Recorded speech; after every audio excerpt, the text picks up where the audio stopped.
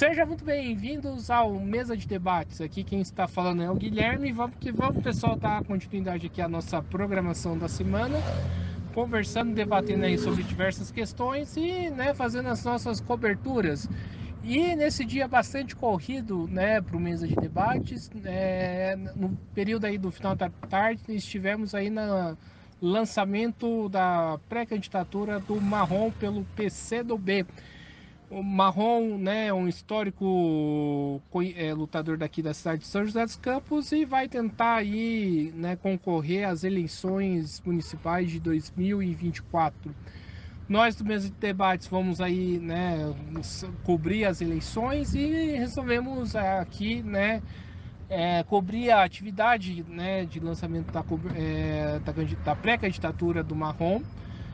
Marrom, que inclusive esteve aí na linha de frente aí na luta do Pinheirinhos e hoje, é uma das lideranças do Pinheirinhos do Palmares. Então fique aí com a gente e acompanhe como foi a nossa cobertura.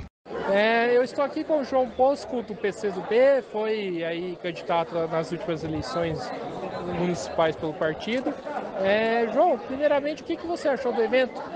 Olha, eu estou muito animado, achei uma reunião assim muito boa, com a presença de lideranças aqui do bairro do Pinheirinho, de outros bairros da cidade também. Todos vieram aqui com o objetivo de manifestar apoio à pré-candidatura do nosso camarada Marrom a vereador aqui por São José dos Campos.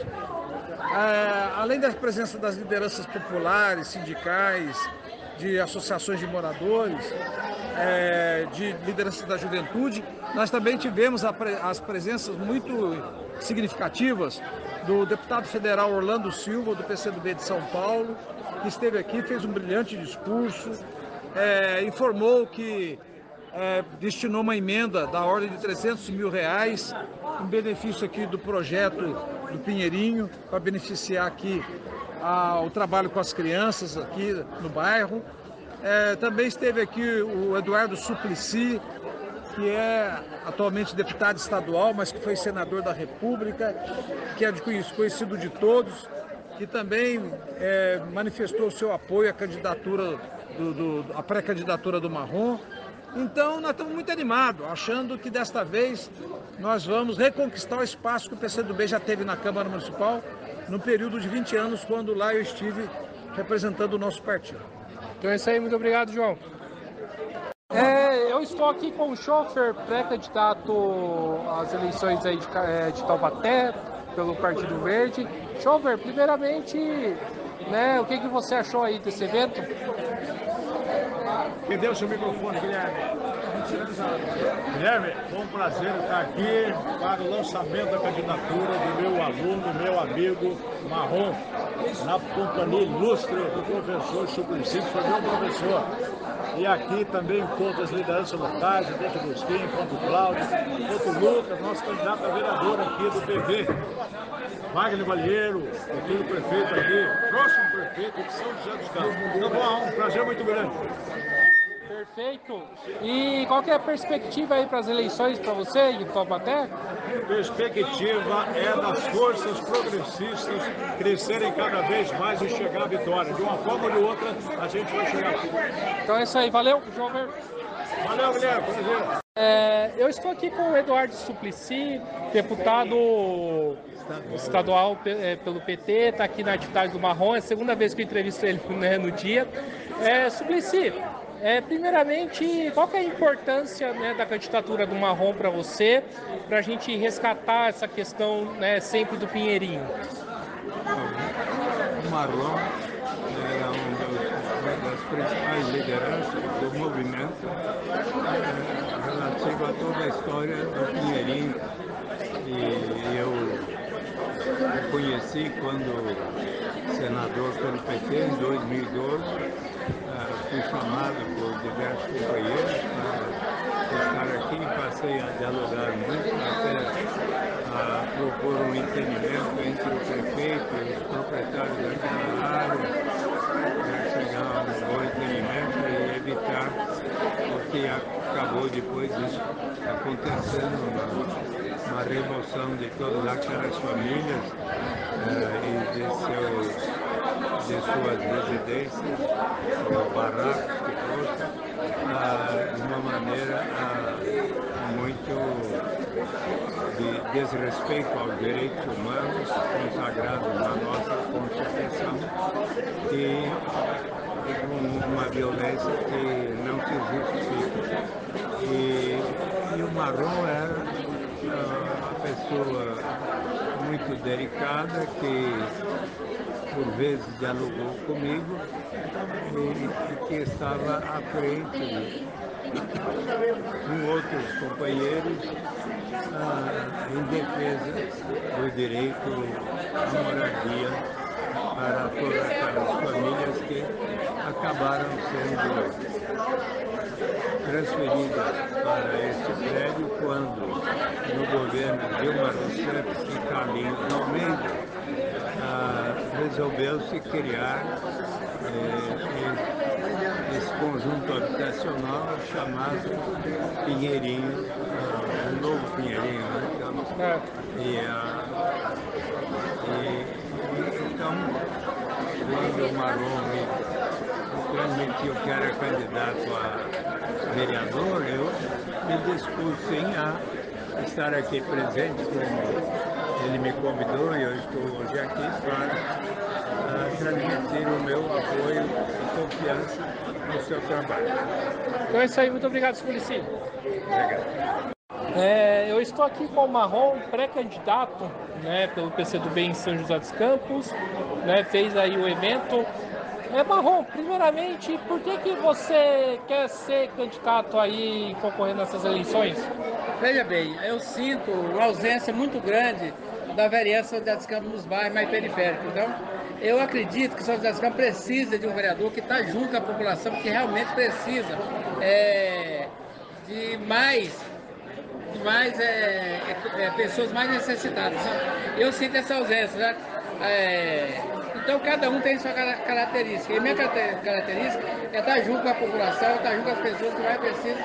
Por isso que eu acho que São José dos Campos tem que ter um vereador que realmente representa o pessoal da periferia.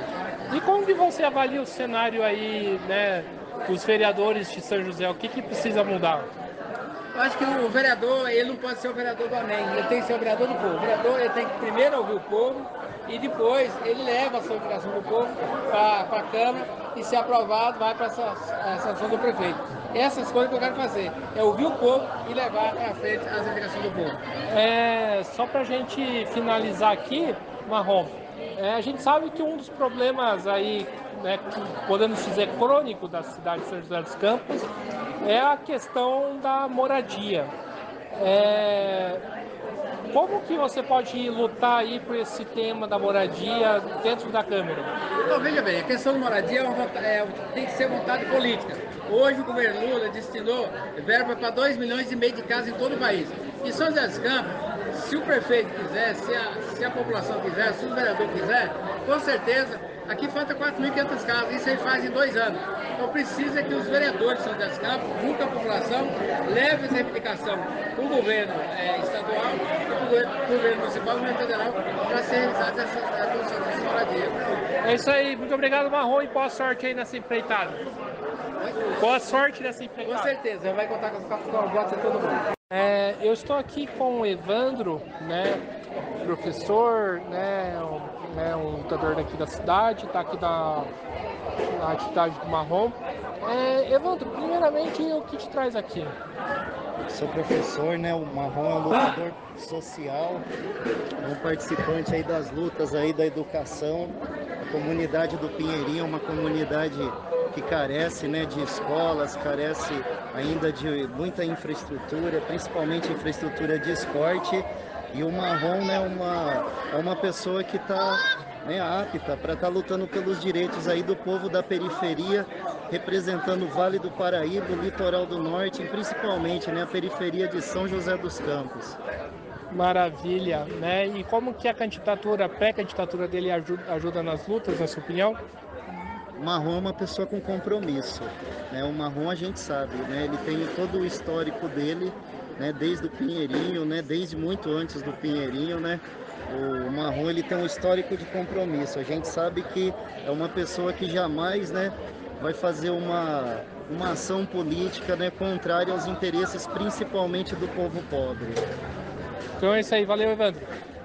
Eu estou aqui com a professora Sandra Sobrinho, né, acabou de fazer aqui uma denúncia importante, né, contra o Tarcísio, né, a postura, né, capacitista, né, do Tarcísio. Sandra, primeiramente, como que você avalia esse ataque do Tarcísio de Freitas?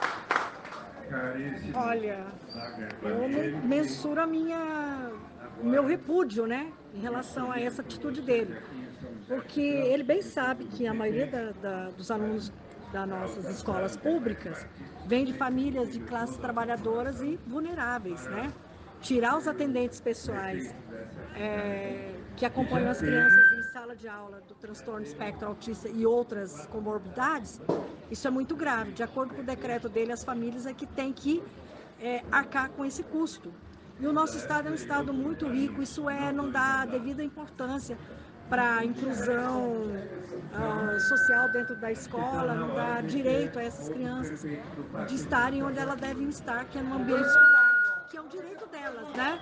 Então, para mim, o meu total repúdio a essa atitude do governador e, enfim, eu não sei o que sucede aí, o que vai acontecer, como nós podemos resolver essa situação. Eu queria falar uma coisa, mas o meu advogado não deixa, mas enfim.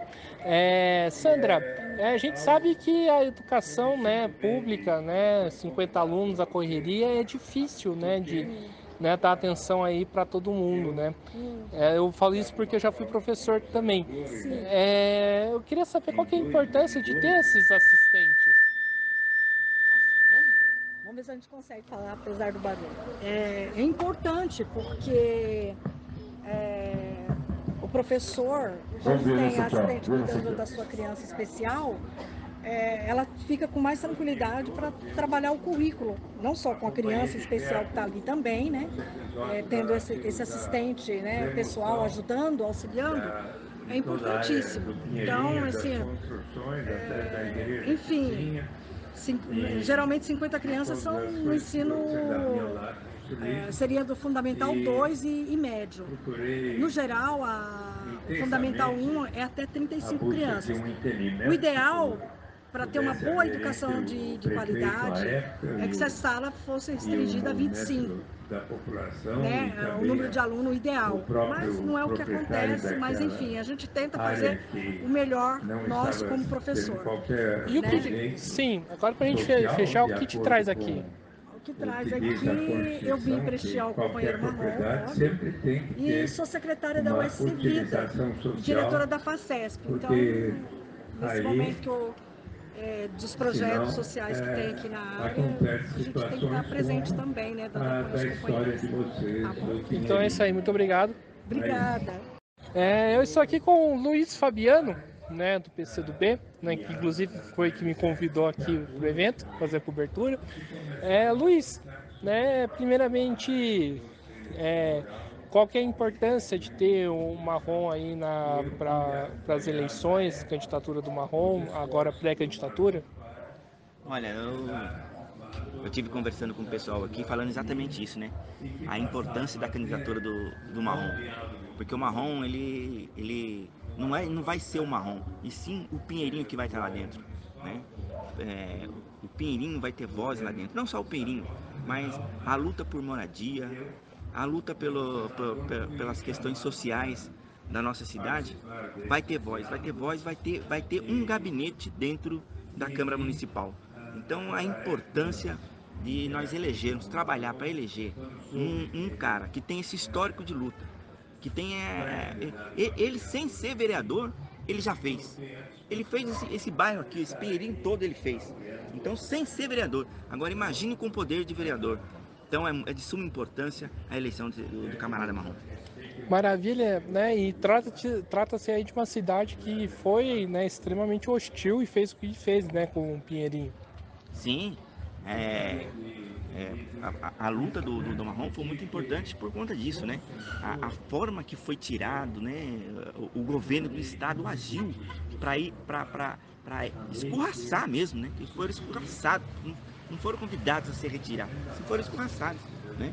Mas foi muito importante a luta do Marrom, porque esse assentamento foi o primeiro que foi desfeito, já com as famílias todas com aluguel social, né? E posteriormente aqui com um bairro feito exclusivamente para aquele pessoal, devido à luta do Marrom, é claro, né? E de toda a comunidade do Pinheirinho. Hoje existe aqui o Pinheirinho. Maravilha, valeu, Luiz. Eu estou aqui com a Liliana do bairro do Sapê, né? Que está indo uma luta importante da regularização fundiária. Primeiramente, Liliana, como que está a situação do Sapê? Então, nesse momento a gente está com uma nova diretoria, porque o nosso antigo diretor faleceu. A pessoa que estava mais à frente da nossa luta, né, que era o Celso. Então, ele, o Luizinho, que é o presidente, nós estamos começando a nova luta. Então, agora que a gente está começando a se inteirar dos assuntos. Porém, eu já fazia parte da outra associação.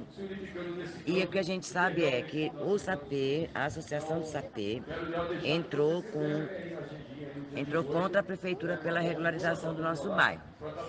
Por quê? Porque nós estamos ali há mais de 50 anos, tem moradores ali há mais de 50 anos.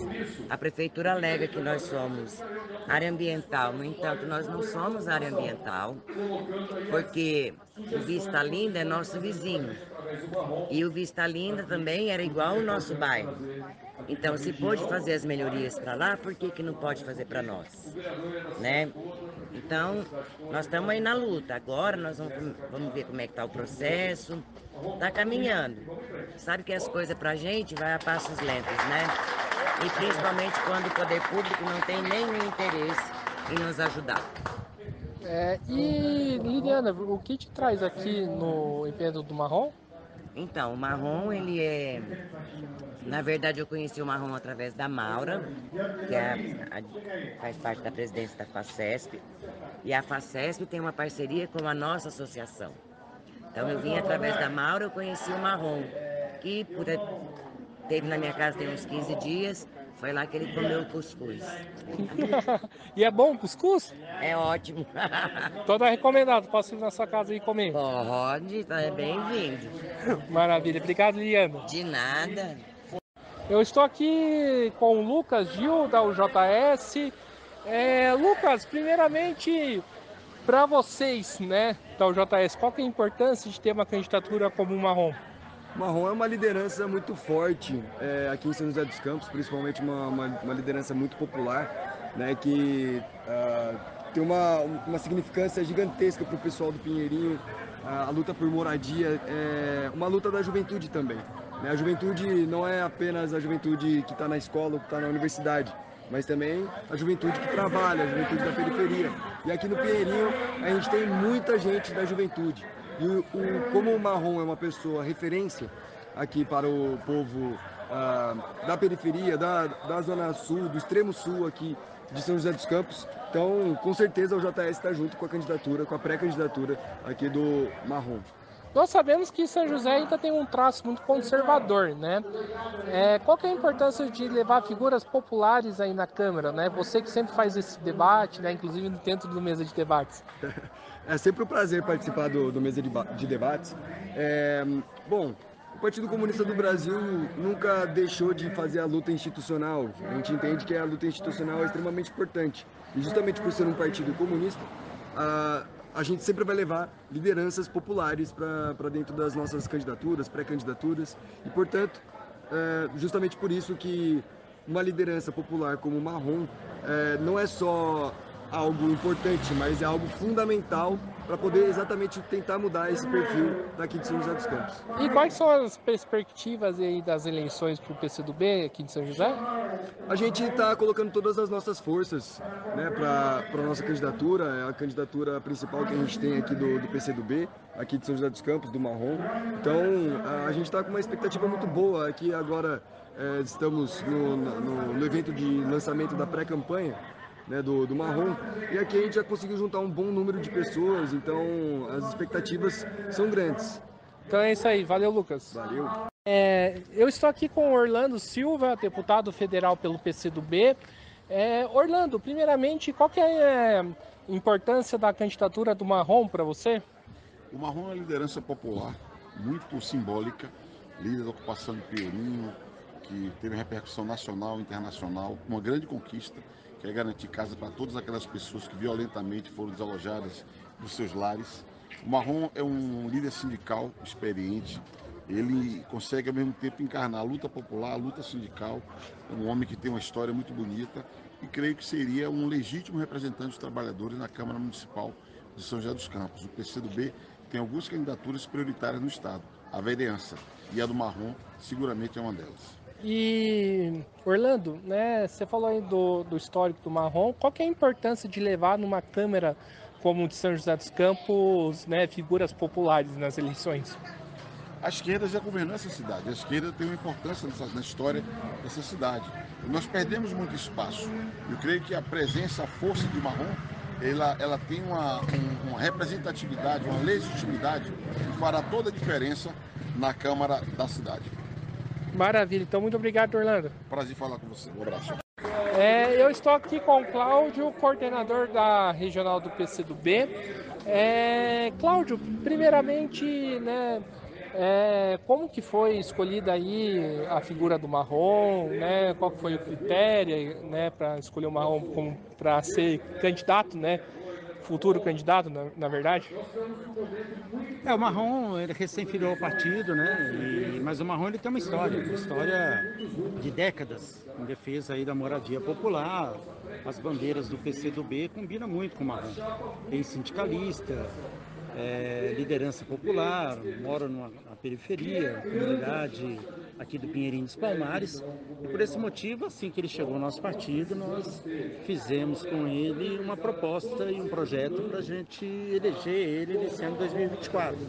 Juntar a força que o PCdoB tem, eleitoral, e juntar o capital político que o Marrom adquiriu nos últimos anos, né, já que ele algumas vezes inclusive assumiu o mandato como suplente, e agora a gente quer fazer dele um vereador eleito titular. Então nós estamos na pré-campanha ainda, no processo de pré-campanha, estamos atuando aqui dentro do Pinheirinho em todas as regiões da cidade, né? Então esse é o projeto nosso, pegar o capital político Marrom, capital político PCdoB, unir, fortalecer em conjunto para a eleição de um camarada que tenha os compromissos com a sociedade mais carente da nossa cidade. E qual que é a perspectiva aí do PCdoB para essas eleições, Cláudio?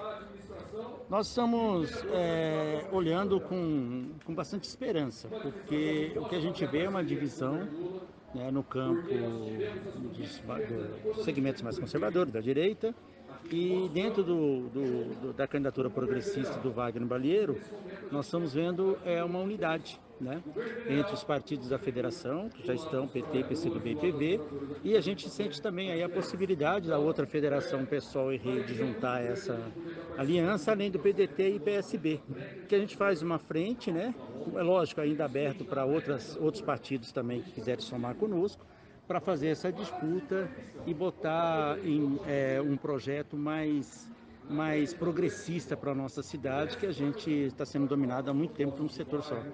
Então é isso aí, valeu, Cláudio. Eu estou aqui com o Wagner Balieiro, tá aqui na atividade do Marrom.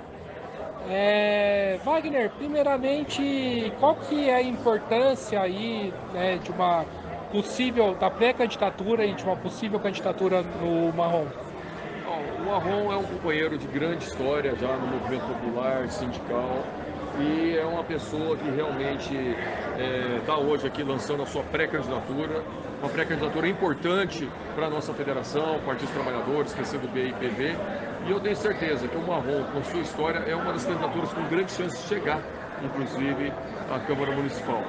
É um companheiro que tem aí uma história que pode realmente construir algo muito importante para a nossa cidade, contribuir para a nossa população. E para a gente terminar aqui, e trata-se aí, né, de um representante do Pinheirinhos, né? Qual que é a importância que isso tem, né, para a cidade e para a Câmara? Nós temos o Marrom primeiro ficando na federação, porque é a federação que tem aqui um espaço para o movimento popular, para o movimento sindical. E é importante a Câmara Municipal começar a ter pessoas que tenham a bandeira da moradia, que tenham a bandeira do movimento popular. E o Marrom é uma dessas lideranças que a gente tem em São José, e eu tenho certeza que trazê-lo para a Câmara Municipal vai ser a possibilidade da gente ter esses segmentos representados. Então é isso aí, muito obrigado, Wagner.